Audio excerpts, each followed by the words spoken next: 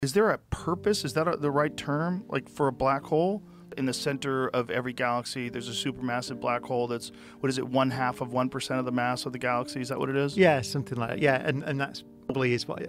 What do you think that thing's doing there? Like, what is that? What is the structure? The structure is so insanely complex and so immense, and you see these things everywhere. And so, what purpose do you think they serve in the universe? I think I'm right in saying we don't fully understand why all galaxies, as you said, have a black hole, a supermassive black hole in the centre. It's obviously got something to do with the way they form.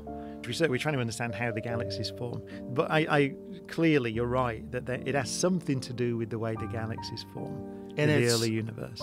Pulling in stars. Well, they do pull in material. Right. But if you've got stuff orbiting around them, it stays orbiting around it.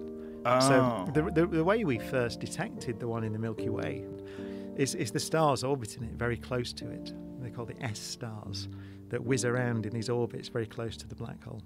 So if you're just orbiting around the thing, you go... Imagine that view. Yeah, because you think it's weird to look at the moon? Imagine if there was a supermassive black hole above our head. It'd be so cool. I'd love to see one.